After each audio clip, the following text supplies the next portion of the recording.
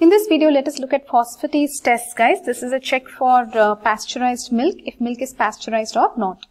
So basically, you have two samples of milk here. One is the raw milk and the other is the pasteurized milk. Now you have to tell whether the milk is raw or pasteurized. So you have to do that. So what will you do? You will do some tests like phosphatase test, and a lot of other tests are also there.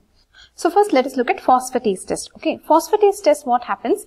Raw milk. Raw milk has phosphatase. It is an enzyme, right? So the raw milk has phosphatase. Okay. Now when you pasteurize this milk, this phosphatase will go off. It is completely destroyed on heating, right? So you know the pasteurization technique. There is Holder method, flash method. So many methods are there.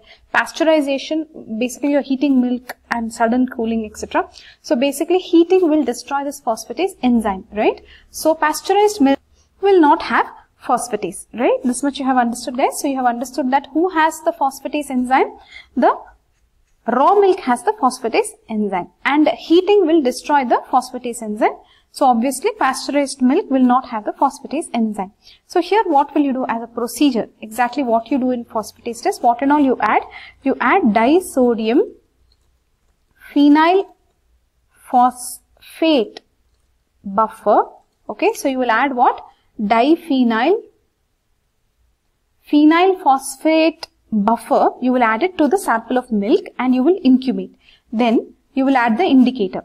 Indicator will be Felin's reagent. Okay. So basically Felin's reagent will be the indicator. So what did you add to the milk? To milk you added DiSodium phenyl phosphate buffer. Okay.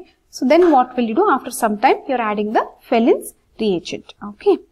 So what happens? This DiSodium phenyl phosphatase buffer will be acted upon by this phosphatase enzyme. Phosphatase enzyme will go and act on this chemical that you have added. So if phosphatase enzyme is present, this enzyme will go and attack what? This enzyme will go and attack this DiSodium phenyl phosphate buffer. This is going to attack that and it will release phenol. Okay. So it will release phenol. Now this phenol will combine with Felin's reagent to give you blue color.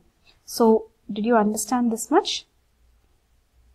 So let's write it again. So if phosphatase enzyme is present, it will attack this DiSodium phenyl phosphate buffer. So phosphatase will go and cut this thing, right? And it will release what? It will release phenol. Now this Felin's reagent will react with this phenol and give the blue color. So who will give blue color? Raw milk will show blue color. Pasteurized milk will not show blue color. Okay.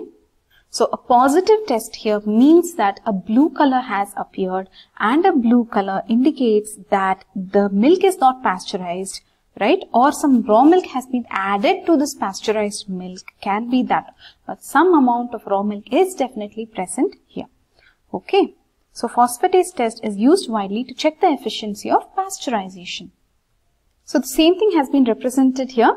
So sodium, right? DiSodium phenyl phosphate. Each person is saying one is di. Okay. Then incubate, you will get blue color, indicates raw milk. Some ready strips may be available. You just have to dip it in that and you will know whether it is turning blue or otherwise. Yes, exact color and all, right? Each test will have a different indicator and all. So whenever you're using these packs, you should see whether blue or not blue or some other color. Okay, so specific, so many systems are available to check the milk, right? So you will have to see what indicator these people have. Okay. Generally, we have told you phosphatase test. So guys, in this video, we completed phosphatase test, okay, to check the efficiency of pasteurization. So, you are adding DiSodium phenyl phosphate buffer. Some books are saying sodium diphenyl phosphate buffer. Please just check that. Okay, then you are adding, after some time, to the milk, you are adding Felin's reagent also. So, raw milk will turn blue because it has phosphatase enzyme. Remember, it's the enzyme. Okay. So, basically, you are detecting this enzyme. So, this is the basic concept. Lot of strips are available which may give you different colors, etc.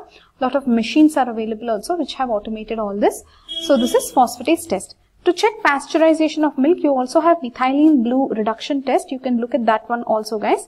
So please look at methylene blue reduction test also, which is an indicator for the microorganisms. Okay.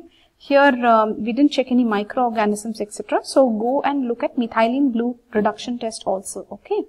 Bye bye.